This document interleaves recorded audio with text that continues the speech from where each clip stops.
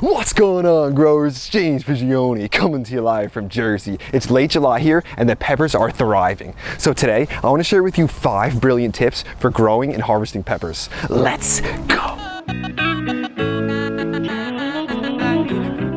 It's been super hot here in New Jersey with the temperatures over 90s for the past couple days, and some of them in the heat index like close to 100 degrees, which is hot for where I live usually.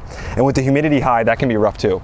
So that leads me to my first tip when it comes to growing peppers, and that is when you're planting your peppers, you like to plant them so they get some partial shade in the hottest part of the day, which might be a little unique. You think peppers, those two should be in the full sun. But even though peppers are tropical plants, when it comes to temperatures over about 90 degrees, then they'll actually start possibly dropping down some of the blossoms from their flowers. So if the heat just gets too hot, you're in 90, 95, 97 degrees, this causes some of the flowers to drop off. But if you'll notice here, I'm in a location where I planted them where I'm getting some shade from my hazelnuts, but we're also getting some shade from the other taller plants around it. So again, that first tip is to give your pepper plants a little bit of partial shade on the hottest part of the day if you're in a really hot location. If you're in a cooler location where you don't get temperatures over the 90s, then you're not gonna have to worry about this as much. Sweet peppers taste best when they go from green to red or green to yellow, whatever color they're gonna end up being based on their variety. And the hot peppers, they're the hottest when they're fully mature and ripe too. But if you allow one of your peppers to get fully mature on the plant, then that plant is just gonna focus on maturing those seeds and finishing those seeds so it can make the next round of things. So that leads us to our second tip, which is when it comes to peppers, early in the season you want to go out and harvest some of your peppers to increase the overall production of the plant. So you can see we've got a pepper right here. This is going to be a California Wonder Pepper, I believe, a nice red one, and this is just green right here. I'm going to harvest it at this stage, and you'll notice I'm cutting it. I'm not breaking it off the plant. I'm just going to harvest it at this stage by cutting it off.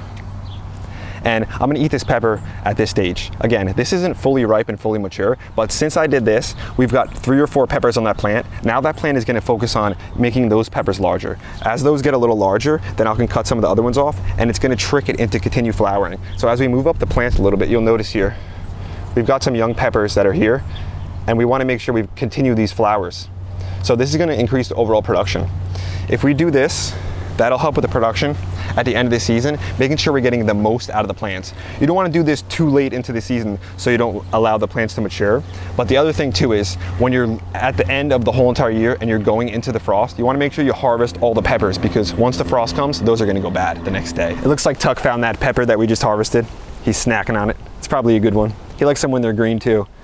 But he just loves seeing me, anything that I grab, I think he just wants to go over and eat it. It's like a monkey see, monkey do thing.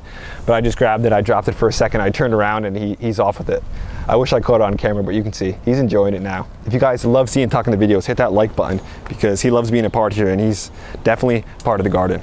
So that brings me over to the third tip when it comes to growing your peppers. And this third tip is, let me bring it down here. It has to do with mulch. So this mulch is going to be so important for your peppers, because peppers, they really need a good, even moisture content. You do not want your peppers to dry out completely and then rewater them. So as I move the soil, you'll notice, look at the water content down here. Very nice. And we've got even roots and stuff growing here. So the kind of mulch will make a difference too. Peppers actually like a nice light mulch that's relatively thick. So these leaves diced up are really good. Another good mulch would be just a straw mulch, or even some grass clippings will work perfect for your peppers, because this is going to help really maintain the moisture content in the soil, help keep the soil cool, and then help fertilize the plants too. So mulch is one of those things that is so important for every single plant, but it's vitally important for these peppers because we do not want the soil completely drying out. That adds so much stress. Another reason that I love mulch, besides the fact that it helps retain moisture and keep the soil cool, is that it's slowly being broken down. Since this is an organic matter mulch, the microbiological life and the worms are slowly breaking this down, and it's turning into a form of fertilizer to feed some of these plants, which leads me actually to my fourth tip, which is kind of contrary to what I just said. And when it comes to peppers, you don't actually want to over fertilize your peppers, because if you're over fertilizing them, giving them too much nitrogen or something, you're just going to focus this pepper on the production of a lot of leaves. So your NPK, your nitrogen, that's going to be your main focus to have a lot of growth and the green leaf production. But your things like the phosphorus, that's going to lead to more of your fruit production. So you want to make sure that you're not over fertilizing these plants.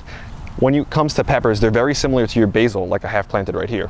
So it's nice to plant them next to each other because your basil is that same common feeder as the pepper. So pepper is a light feeder. It just needs a good, evenly moist soil.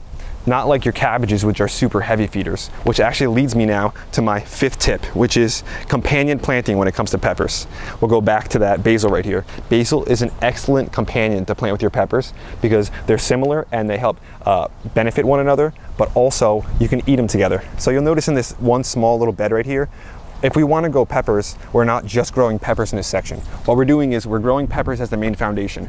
Then underneath and going through, we've got some watermelons, utilizing them as a form of ground cover. Then we have some small basils and stuff as almost like an herbaceous mixed in. Next to those, we've got tomatoes growing up trellises using that vertical space. And then on lower down here, we've got our herbaceous crop of some of our things like the lettuces. So we're making sure we're companion planting things, utilizing the space and growing things around peppers that just contribute to it as well. We've also got a next round of cucumbers planted down here. So I want to grab a couple of these peppers. These are hot peppers. I don't grow a lot of hot peppers, but I did grow some this year. So I'm going to harvest a couple of those, and then we'll harvest anything else that's large in here, making sure we're extending that harvest and again, getting the most out of it. I'm going to grab a couple of these peppers. And again, you'll notice I mentioned it before, but we're cutting these peppers out. We're not breaking them off the plants. We don't want to negatively affect the plant by just being too rough with it. We spent all this time being gentle and growing it well. We want to make sure that continues. So variety selection is going to be a big deal when it comes to peppers. And these are hot peppers here, and I've got some sweet peppers next to it. So if you want to save your own seed, cross-pollination is one of those things you really need to think about. So you want to make sure you're not planting hot peppers and sweet peppers right next to each other if you want to make sure you're getting those harvests. Look at this pepper right here. This one's got these ribs on it. This one's the Criolla de Cocina, I believe. So this one's going to be turning red too. But I'll just take one of these large green ones just so it keeps flowering. But as we move up here, you'll notice we've still got some nice flowers and stuff on it. The plants are doing well. And right underneath that, we've got beans. Again, always making sure we get the most out of the harvest that we do have.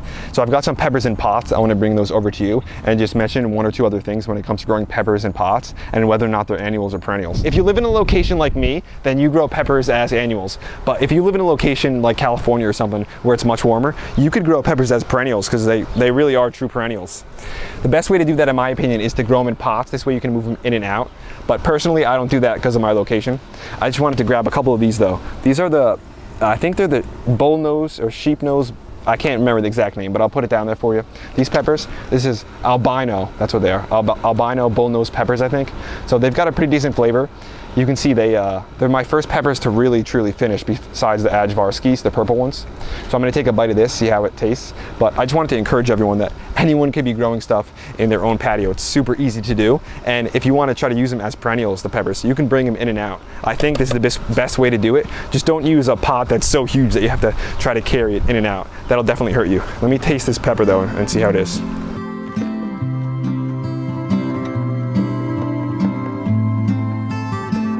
Sweet, it's good.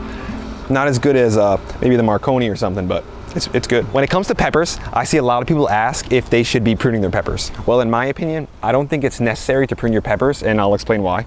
So when it comes to pruning your peppers or topping your peppers, the idea is that when they're young, you pull off some of these tops, and what that'll do is increase more tops to grow. So instead of just having, like you'll notice one top here, you'll have multiple tops, maybe 10, 20 tops. So more tops, the idea is more flowers, which leads to more fruit, which I understand that makes sense like logically, but in my opinion, I've tried it, and the way that I get more fruit is by doing those two things that I showed you. And they are by harvesting your peppers before they're completely ripe to make sure that they continue to flower and that the plant doesn't just focus on the production of seed, but on the production of flowers and fruit. And also to just extend your season as far as you possibly can. Those two things I think are gonna make the big difference and be the main factors when it comes to overall harvest. Because if you want to top a plant like this, for instance, you're gonna need more space. It's gonna bush out a really lot. So what I like to do is I just plant my peppers every square foot. In the books, they might tell you to plant every 18 inches to 24 inches, but instead of planting one plant in one 24-inch area, I like to plant two.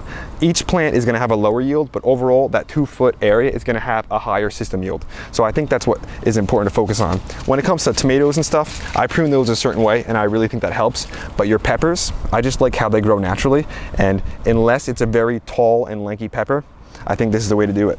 You'll notice right here, this isn't pruned at all.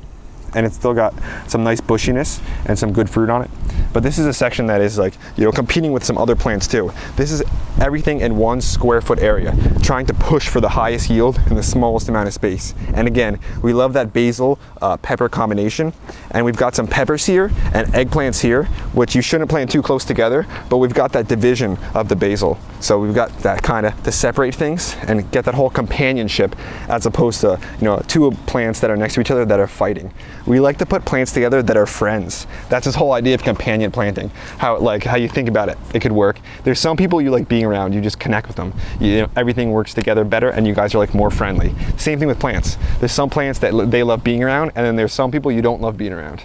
Same thing with plants. So those same things we kind of try to apply and create a system that works together to overall create a higher yield with less work. That's today's video, growers. Thanks for watching. I hope you enjoyed it. I hope you got something out of it. I hope you feel encouraged to get out there to use some of these tips, and I hope that these tips provide you with some value, which increases your harvest into the future. And I just wanted to say for a lot of you out there to stay motivated, stay encouraged, and stay at it, because we're about the middle of the season when it's getting super hot and some of the stuff is slowing down. Maybe you're getting some pest problems. Things can get a little bit discouraging, but stick with it. Keep your eye set on the harvest. It's much easier to pay that price when you know the promise. That's a big deal, at least for me.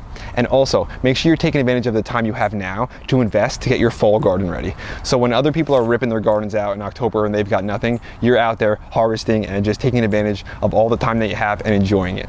Soaking everything in, because when I'm out here, one thing I don't do enough, and Tuck helps me with, is to just enjoy myself, to feel thankful for what I have and appreciate what I do have. Not everything works perfect every time, but when things do work and you get that beautiful tomato, make sure you just relish in that and just, you know, be thankful for everything. That's something I'm trying to work on. If you guys enjoyed the video though, hit the like button, hit the subscribe button, share with your friends. Don't forget to check out the merch down low. And remember, whenever you're on Amazon, use our Amazon affiliate link to start your shopping. Doesn't cost you anything, helps me and Tuck out just a little bit.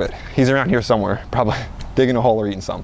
We'll catch you back real soon. James and Tuck, we out.